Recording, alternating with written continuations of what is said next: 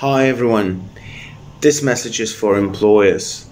Employers with state nomination numbers having fallen by approximately 75%, you'll see that in the next couple of years it's going to be incredibly difficult to get staff because the number of international students will decrease, the number of postgraduates in Australia will decrease, and hence the number of skilled migrants will decrease.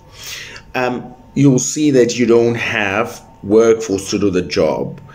Foreigners will be leaving, unable to stay due to decreased quotas.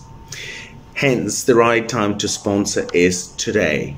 It is the right time to sponsor skilled staff with the skills your business needs.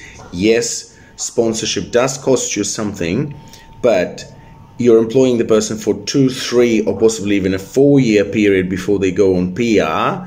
And it's a good period of time for you to recoup your costs through that person's hard work and your stability.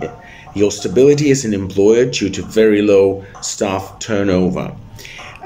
Because sponsored employers don't leave, at least don't leave immediately.